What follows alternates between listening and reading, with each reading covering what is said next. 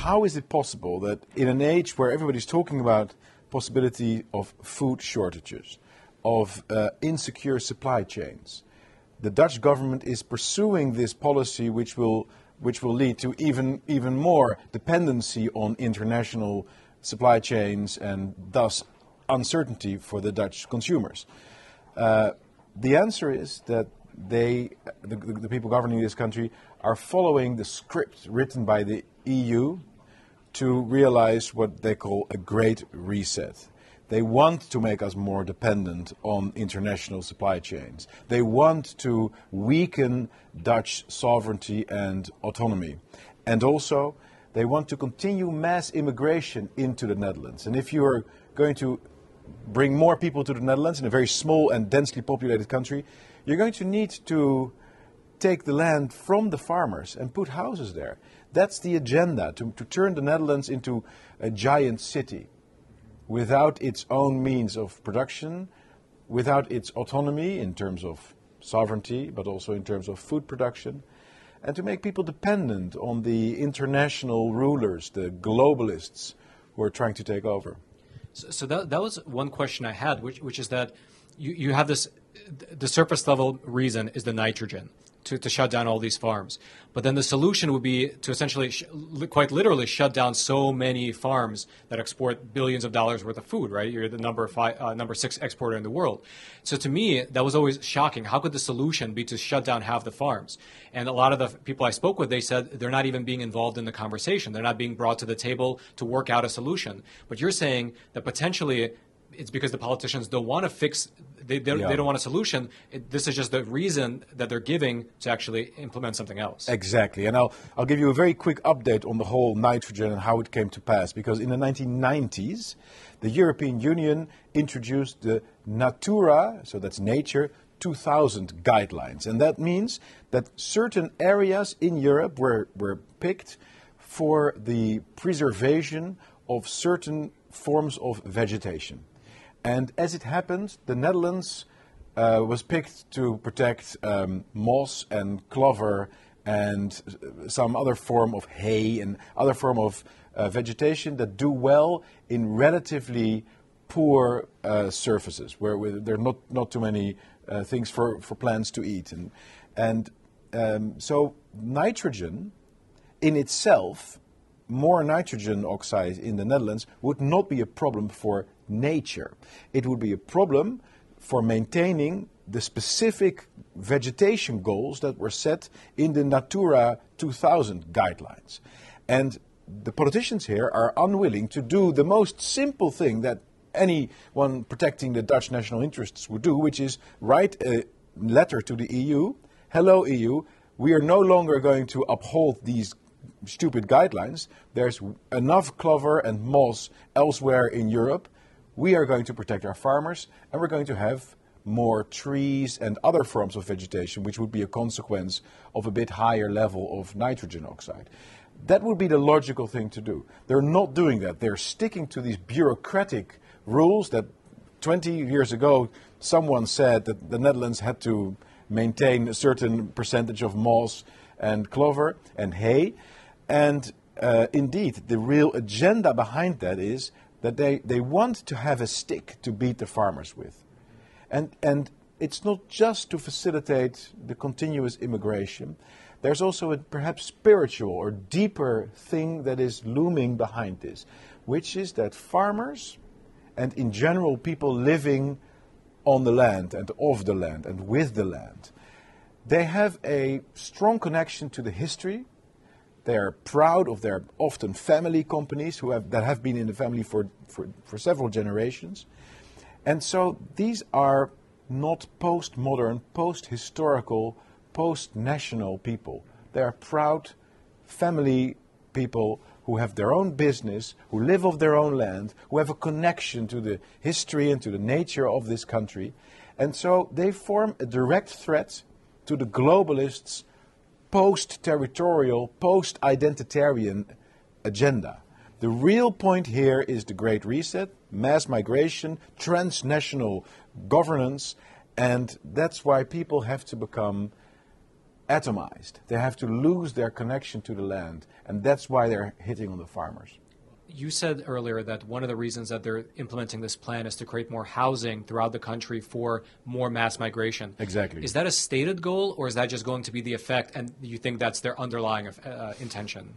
No, it's not a stated goal in terms of part of the same government agenda. They're doing this as if it's an isolated phenomenon, but it is a stated purpose, a stated goal of this government to continue mass migration. And also our current Minister of Housing has been with a camera around the country pointing at farmlands and saying, this is where we're going to put people in the future. So if you put one and one together, it's very obvious that this is part of the agenda, but it's not that they would formally say we're now expropriating the farmers in order to buy housing. They're smart enough not to say it like that loud. But anyone who is clever and connects the dots will realize that this is the plan. All right, the sponsor of today's episode is a phenomenal company called AMAC. That's AMAC, and it stands for the Association of Mature American Citizens. They are quite literally one of the fastest growing conservative organizations in all of America, and you should consider joining for three main reasons. The first is the money saving benefit, because as a member of AMAC, you get access to a ton of discounts at many different verticals. Things like vitamin stores, restaurants, retail shops, and so on and so forth. If you want to check out the full list, it's pretty exhaustive, you can do so over on AMAC's website. The second benefit is that you get exclusive access to the AMAC magazine. It'll be delivered directly to your doorstep, and it contains phenomenal coverage as well as deep analysis. And then the third benefit, the one that people say is their favorite, is that AMAC fights for your values over on Capitol Hill. In fact, you can check out the online version of this on their website. It's the AMAC Action Advocacy Annual Report, and it shows exactly what they're doing on Capitol Hill in terms of fighting what they call the socialist storm that's brewing in this country. So head on over to amac.us/factsmatter and sign up today. I'll also throw a link down in the description box below. Because you're in Parliament, right? So you're around these people, you understand their thinking. Do they have any even thinking towards the economy and towards the actual livelihoods of the people who are going to be affected by this? Because it's not only the farmers, right? If a farmer needs to suddenly sell half of his livestock, and if every farmer needs to do that, then the price of livestock crashes. Who are you going to sell a cow to when everyone is selling a cow? But then how about all the cheesemaker, all the truckers, all the people who are going to be affected by this? Is that an actual discussion here within the halls of Parliament? No, the question is very good, because this is what I've been puzzled by ever since I became a member of Parliament, which it was in 2017. These people, and I think this is true for most politicians in the West, they are micromanagers. So they can only think really about one tiny little aspect of a larger agenda. And so what's happening here in Parliament is we have all these discussions and debates about one specific aspect, for example, the nitrogen stuff, or what price are the farmers going to get for giving up their land, and so on. But nobody's talking about, hey, what does this mean in the long run for the options to have our own cheese, to have our own meat in the supermarket? What if we really want to continue this mass immigration and our population is going to grow? I'm opposed to that, but that's what they want. How is that going to affect the nitrogen emissions in general? Because that's another complete illogical thing of their agenda. They say they want to reduce nitrogen oxide emissions, but if you bring in 100,000 people a year net, then your nitrogen oxide emissions are going to increase anyway. So nobody's making these larger analyses of what's going to happen to the economy in the longer run, how are our policies internally consistent with one another.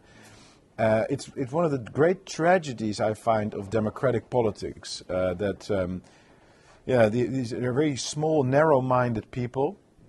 And of course, the larger agenda, the globalists' agenda, there are people who are thinking about it and are seeing how all these things are useful and come into play, one and the other. But unfortunately, I'm afraid there are a lot of really stupid people here who just can't see how disastrous their policies are. So your last comment was pretty pessimistic. So with all the protests going on right now, with the farmers being joined by the truckers, being joined by the fishermen, you don't think they're going to have an effect here in Parliament? There's one possibility. I've also said this on the internet and on social media. If they set up a strike, a general strike, where they won't deliver us any fish anymore, they won't deliver us any meat anymore, any milk anymore, they won't sell their cheeses to supermarkets anymore. If they genuinely say, okay, this is enough, stop, this is our existential battle, then in about 2 or 3 days, you're going to see it in the supermarkets. And people are going to be like, I'm hungry, where's my food coming from? But this can only work if the farmers and the fishermen and all the people, and perhaps even internationally, they really form a coalition and stick to it. And we would support it. But I'm afraid that what will happen is more like aggressive demonstrations, and then the public opinion will turn against them, and that government will just top up its offers and give them a little bit more money, and some people will say, and they will break the unity of the protesters, and some people will say, well, I'll take my share and I'll start something else, or I'll send my kids to college or whatever.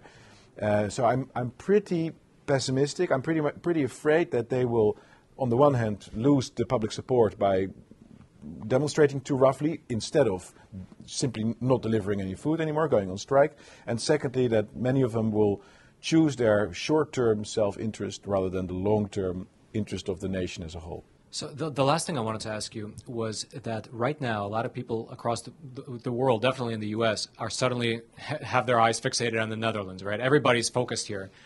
Every time I check my feed, it's about the Netherlands, the food crisis in the Netherlands, the farmers.